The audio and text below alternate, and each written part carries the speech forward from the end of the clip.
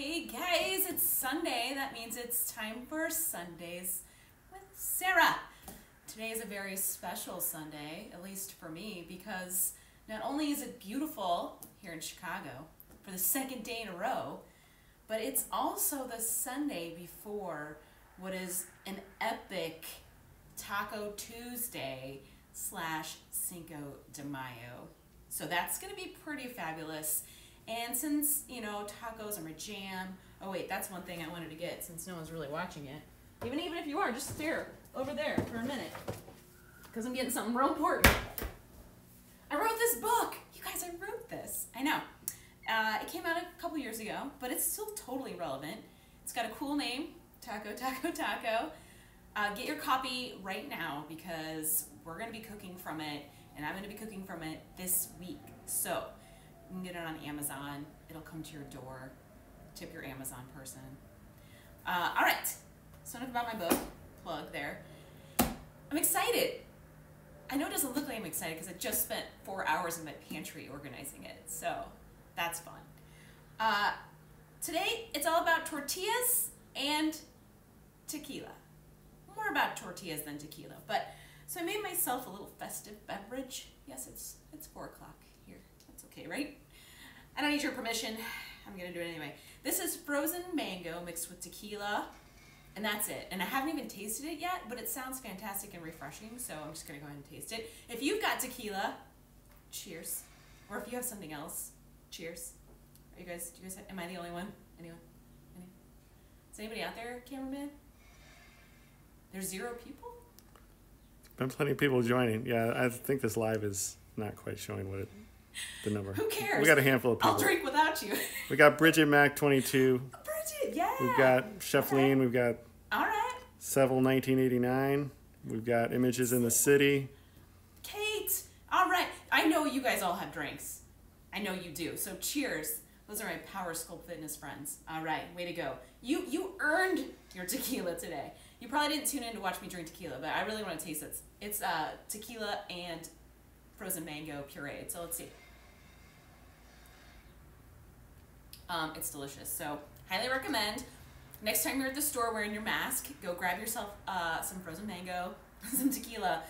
That is fantastic. There might be more tequila than mango in there right now. I'm not sure. I might be getting real excited during this whole thing. All right, we're making tortillas. And here's the deal. I have a tortilla recipe in my book, and it's good.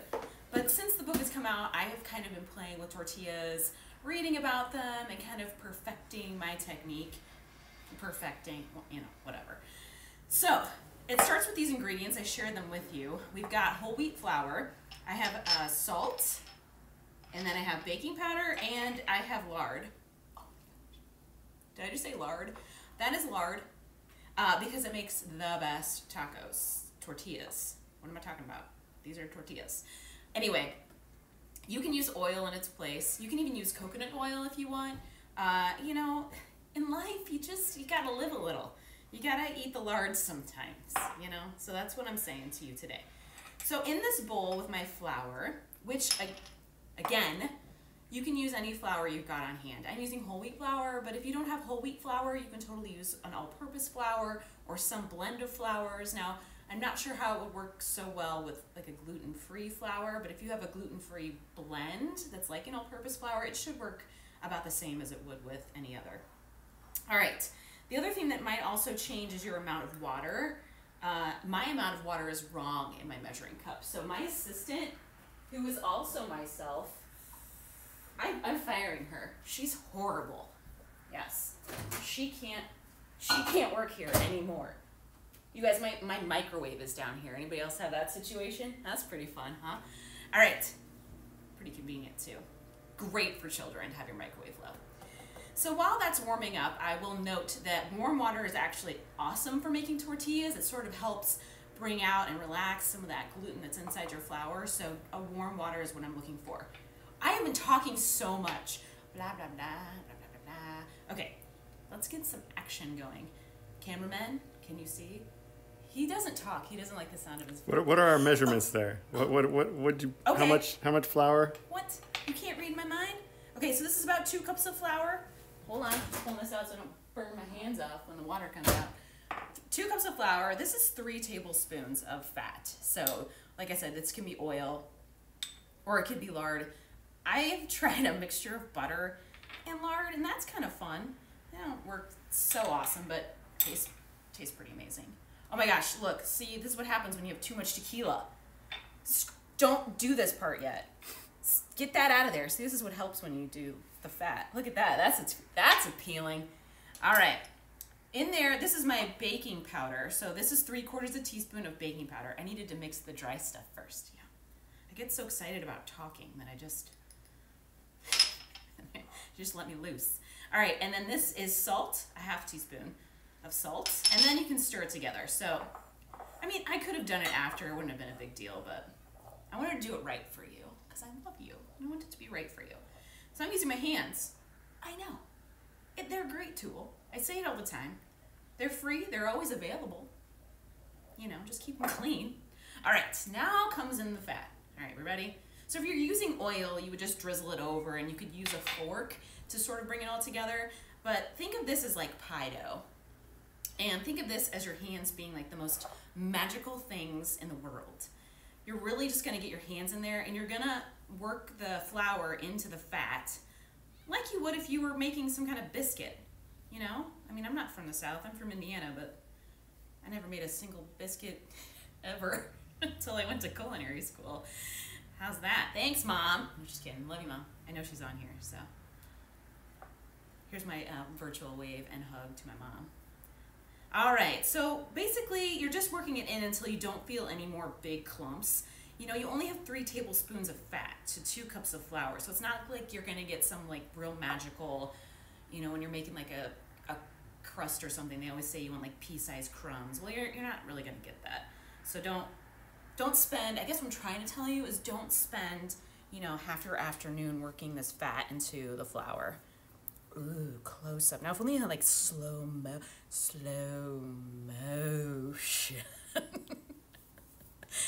Oh, you guys. I wish I could drink some of that tequila. Anybody else excited about Tuesday? I mean, I am so pumped. I'm actually going to be on my friend. Her name is Dawn Jackson Blattner. You may have heard of her. I'm going to be on her Instagram Live on Tuesday talking about tacos. Apparently that's all I do, and that's fine. I actually do a lot of stuff, but you know, I like tacos, so it works. I'm still going. You guys know I'm like obsessive. So even though I said don't spend all afternoon doing this, here I am, still doing it. But that's just because I want to show you for reals how long it takes. And plus we've got a few minutes. You're fine. Okay, and it's looking good. I don't know if you can see now, but it kind of does look like you went to the beach and you picked up this beautiful sand. Don't use sand, okay? That's not gonna work so well. But it just looks like that. All right. I could probably do this all day. That's just this. Okay. I've said okay 5 times. Okay, I can't stop. 2/3 cup water. If you're using a whole grain flour, you might need a little bit more water. If you're using an all-purpose flour, you might need a little bit less. And it also depends on your weather. Is it dry? Is it rained recently? So, you know, start off kind of on the low end of the water. And if it doesn't seem right, you can always add more. The problem is you can't always take it out, right? So you can always add more. You could use your hands to stir it. You could use a spoon. You will find like, oh no, Sarah, but it's all stuck to my hands. Well, stop being such a pansy. It's gonna be fine. It'll all come off, I promise. I'm just kidding. I love you. You're not a pansy. But you need to not freak out if you're using your hands. Like, it's not a big deal. Okay? See, because look, it all just comes off. Isn't that beautiful? It all just comes off. Your freaking out didn't help anything. So I haven't used that full 2/3 cup of water yet because I'm still trying to figure out, do I have enough water? And don't worry, I'll explain. Don't worry, I won't leave you hanging about what I'm talking about. So really, you just can be in this bowl if you're worried about a mess. Like, I'm never really worried about messes, right, cameraman? Oh, I'll laugh. Okay, so see, to me, it's a little dry. It needs just a little bit more moisture. The reason I know that is because my hand comes off it really pretty easily. And you want it to be a little bit tacky, but not sticking to your hands. So then just work a little more dough in. That seems about right to me now. And then you're gonna kind of knead it you're not gonna kind of need it, you're going to need it. And kneading is really just picking it up, flipping it over, smashing it down. Pick it up, flip it over, smash it down. And then once you get into a rhythm, it just feels good. Especially if you've got some anger you need to work out, or you're just feeling good about life because it's sunny and you're in your kitchen making tortillas from hand. And again, I make everything seem like it takes forever because I'm talking the whole time. This does not take that long. So you probably need this for about, I don't know, a minute or two. And really that's just kind of bringing everything together. You're building up some structure so that when you roll these bad boys out, you're gonna have something magical. The more you knead it, you'll notice it's gonna start to get a little firmer, a little stretchier. You might wanna check your heart rate. You might need a sip of beverage at this point. There's a lot of tequila in there. All right, perfect. Okay. Again, I'm obsessive. Here I go. I could stop right now, but I just want to prove to you. I probably look like a crazy person. I'm like, but whatever. Could you do this in your stand mixer? Totally. Would I recommend that? Nah. Because then you have to wash your stand mixer. All right, so here's what I've got. Just a ball of dough. And it should just kind of be a little bit stretchy and shiny at this point. You guys good? You guys okay? Okay, there we go. Now we're good. Shape this guy into a ball, put him back in your bowl. Then you're going to grab a towel or a piece of plastic. I actually reuse the same piece of plastic many times. You can do that too. Waste not, want, want. Want, want, want, want, want, want, want, want.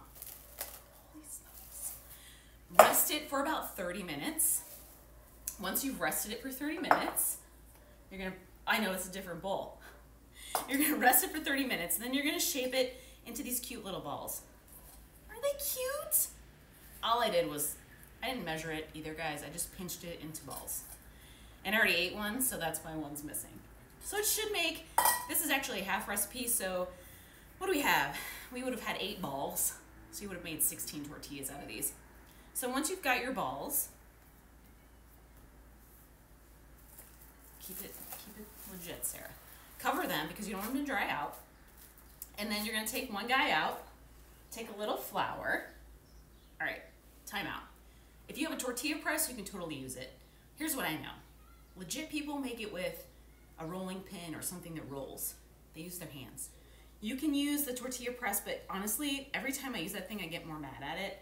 I think it's great for corn tortillas, but I think it's not great for flour tortillas because it never gets thin enough. So that's my next. So you see, oh, it's fun.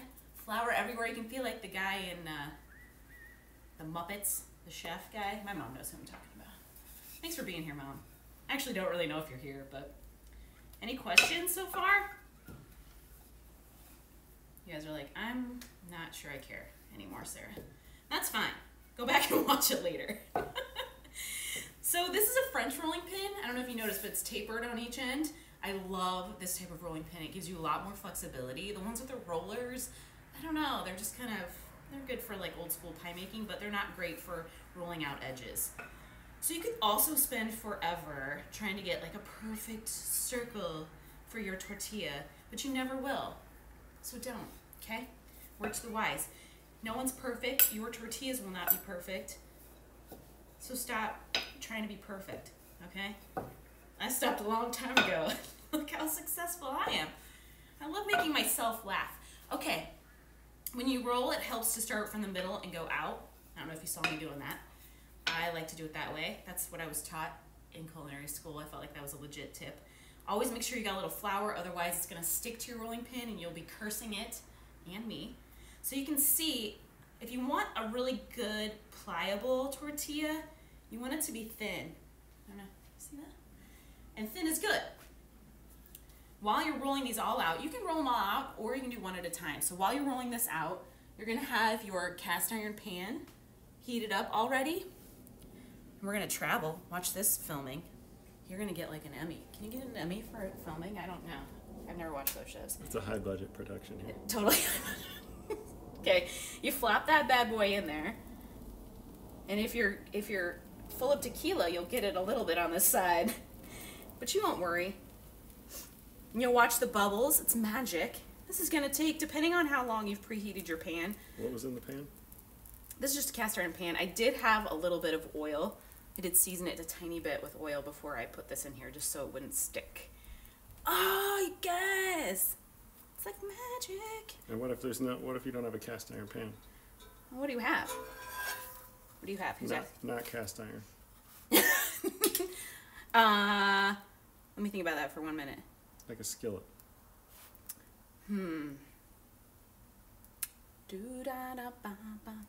Yeah, you could use a skillet. It might stick.